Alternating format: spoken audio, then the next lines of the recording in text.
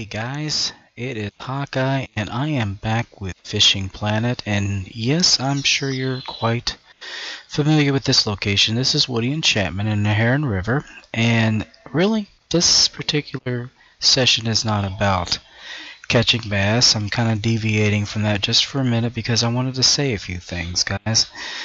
This is actually going to go out to not only my viewers and people that are playing Fishing Planet, but I'm hoping that maybe the word will get to the Fishing Planet developers as well. Well, there's a few issues that I have with the licensing for this particular game, and while I'm talking about this, I'm going to do some fishing over here just because I kind of have to now, guys. Here's the situation. I was in California trying to make a little cash so that I could, purchase a few things, whatnot, and trying to get my levels up. Looks like I already had a bite there. And I basically only had like a 3-day license that I had purchased. Now the only problem with that is I had to leave Fishing Planet for a little while. And I think a lot of people get confused. I know I kind of do, but the way the game's set up. And that is, when I leave a game, if I quit out of this game, like if I'm doing this right now, and I come back, to me it's like time has stood still, okay? But the licensing for the game works in real time. In other words, if 3 days have passed, in real life, 3 days have passed in the game. And the problem with that is, it doesn't tell you that. You pop into this game, just like I am right now, and I just start fishing unawares, and I happen to hook into a fish, and when I pull that fish in, it says, this fish is restricted. You cannot catch this fish. And then I get walloped with a fine. Not only for that fish, but also if I happen to have had any fish in my keep net, I get fined for them as well. Now, I have heard of people having this happen. I've had, well, my best friend Dulakaba, Kachi, he got walloped, quite a few times. I think I got a bite here. Yeah, he was in Michigan, and he really got hit hard, even a lot harder than I did. And it got so bad for him that he had to go back to Missouri. But he's not the only one I've heard them mention this problem. I have also heard from many of my viewers, it's like, Hawkeye, I was playing in California or Michigan or whatnot, and I left the game and I came back, and now I'm $4,000 in the hole. What am I supposed to do? What can I do? And I'm like, I wish I had an answer for you, dude. Complain to the developers. Well, this has been going on for months, guys. I'm not saying that they should get rid of the licensing. What I'm trying to say is I think they need to handle it a little bit better. I mean, personally, if your licenses have expired and you just come into the game, I don't see where it would be that hard to program it in such a way that before you even pull the map up, it says, oh, by the way, warning, warning, Danger Will Robinson, something.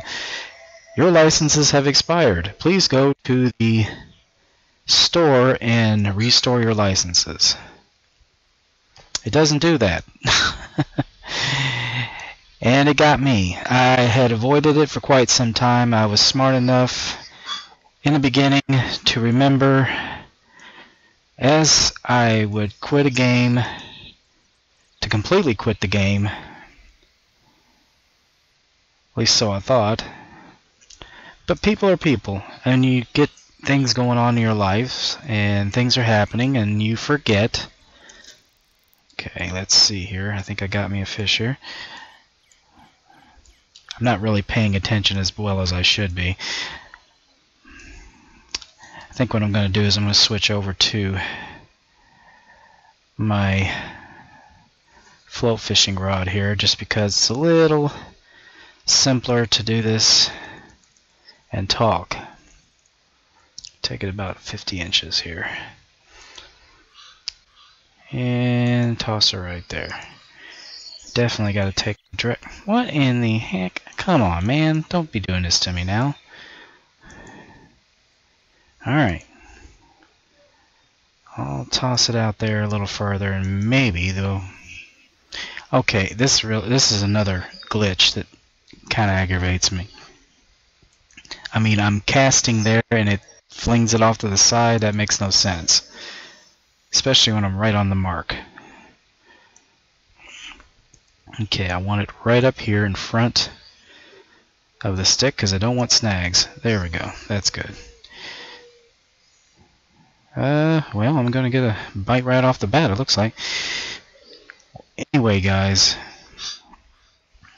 the situation is there needs to be some kind of a warning system. I don't care how it's implemented, but it needs to let you know that you need to go get your license renewed. Something. I mean, the way it works now... Oh, this is a big fish. It's just... The only way I can put it is not fair. I can definitely get the drag up on this. Because, I mean, we've got seasoned players that are literally having to go back to Missouri and, well, like myself, I came here to Neherrin because I didn't lose quite enough, but I don't have enough to go to Florida or California now. I have to keep grinding away the fish that are here, and here it's pretty much the big money winners are going to be obviously the bass, the red-eared sunfish if I can get trophies, and flatheads.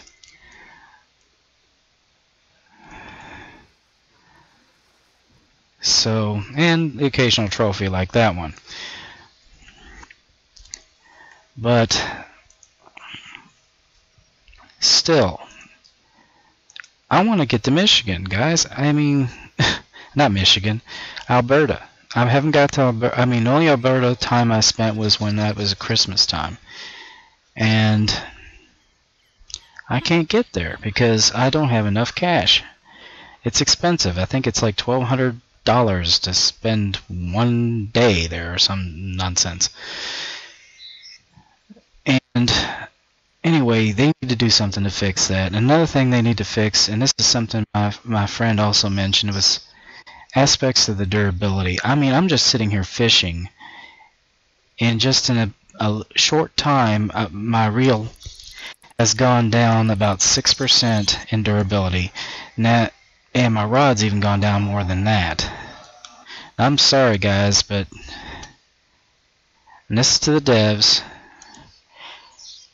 I've had poles that I've had for 20, 30 years, and they still work perfectly fine. I'll be honest, I've never had one break.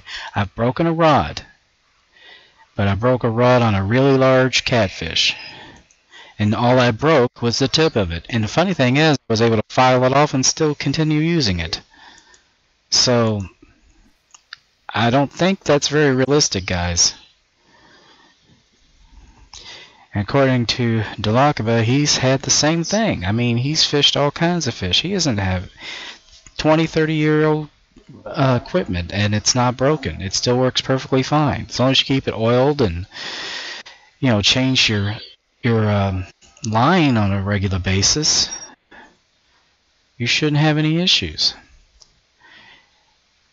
Well, I'm going to be sitting here grinding away bass for a while, and then as soon as it gets a little closer to noon, I'll fast forward it to about 3 or 4 and go to red ear, and then from there go to flatheads. But anyway, guys, it may be a little bit before I can get to Florida to do another episode of bass angling, so I might go ahead and go back and do some catfish ones, because until I can get the money, I can't go forward. Well, anyway, guys, I'm done ranting, so please be sure to share, comment, like, and subscribe, and don't give up on these guys. I mean, they have done a lot of work. They have tried, but I think they may have dropped the ball on this a little bit. They need to work on it. So I think if we say enough things, maybe they'll get it going, and we'll be good. Anyway, guys, I will see you later. Bye-bye.